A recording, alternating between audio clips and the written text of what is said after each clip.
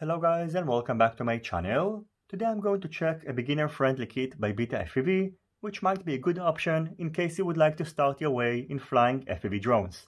In this video, I'm going to go over the contents of the kit, explain to you about the three main components, which are the goggles, drone and radio controller, and finally give you my feedback after testing out this kit for the last couple of weeks. First of all, in terms of packaging, the BETAFPV kit comes inside a high-quality carrying case, which is in my opinion very useful and will enable you to carry and protect the included equipment.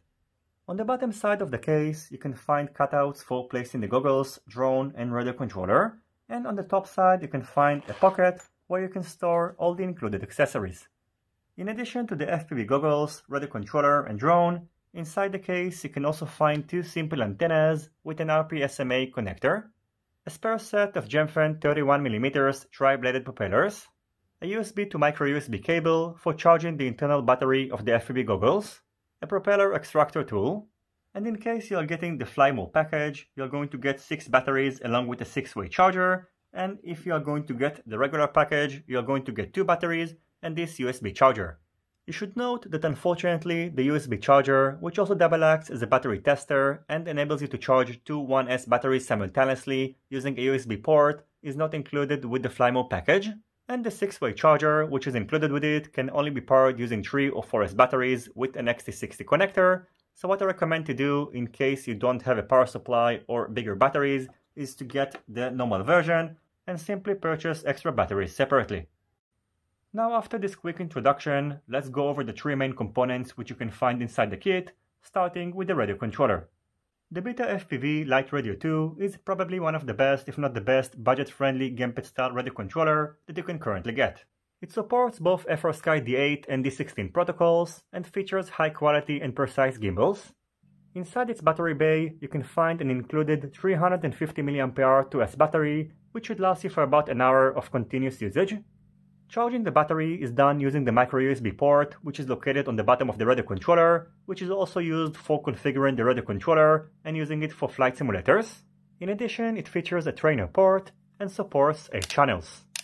I have a separate review about this radio controller where I also test its range, so if you'd like to learn more about it and also see how switching between the available protocols and binding a radio receiver is done, check out my review over here.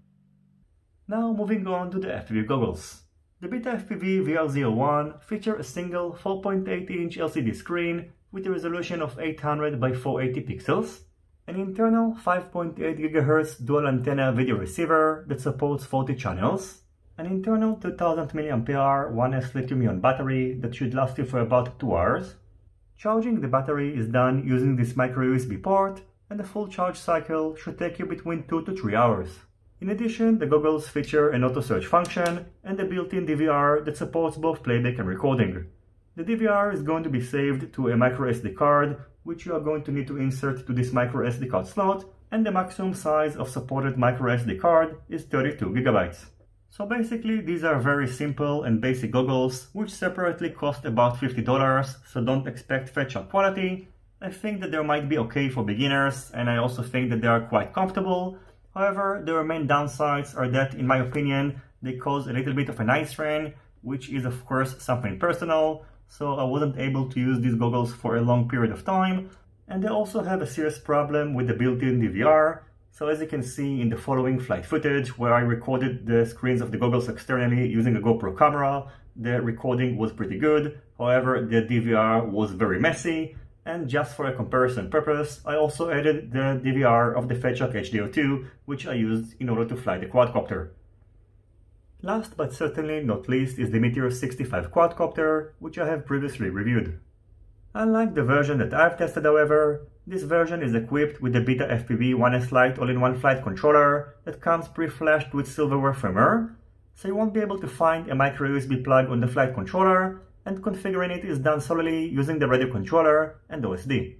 You should note that out of the box everything is pre-configured for you, and the radio controller is bound with the onboard radio receiver. In addition, by default, the built-in Frsky D8 compatible onboard radio receiver is in use. Entering bind mode is done while pressing the bind button and powering the quadcopter together, and in case you would like to add an external radio receiver, you can switch between DSMX and S-Bus modes by pressing the FC button while powering on the quadcopter. In terms of specs, in addition to the all-in-one flight controller that features an integrated 5A 4-in-1 ESC, the Meteor 65 Lite features 0802 19,500 kV motors, which will provide you with plenty of power. It is using the BETAFPV M01 all-in-one camera combo, which is based on a 600 TV line CMOS camera and a 40 channels 25mW video transmitter that supports smart audio. In addition, it is using a BT 2.0 battery connector and features a very flexible and durable frame and a robust canopy. As for its weight, without a battery, the Meteor 65 Lite weighs 22 grams, and including the included 300 mAh 1S LHV battery that should provide you with between 2 to 2.5 minutes of flight time, the total weight is 30 grams. In order to enter the flight controller configuration menu, just like on Betaflight, put the throttle at mid position, yaw all the way to the left, and pitch forward.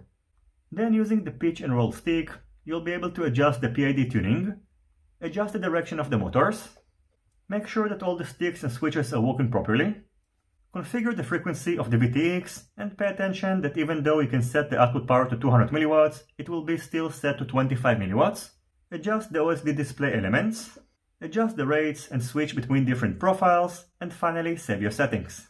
As for setting the flight mode, by flipping switch C you'll be able to enter turtle mode and then flip over the quadcopter in case of a crash. Switch B toggles between acro and horizon. Switch A arms the quadcopter. And on horizon mode, flipping switch C will enter race A mode, which is a combination of acro and horizon.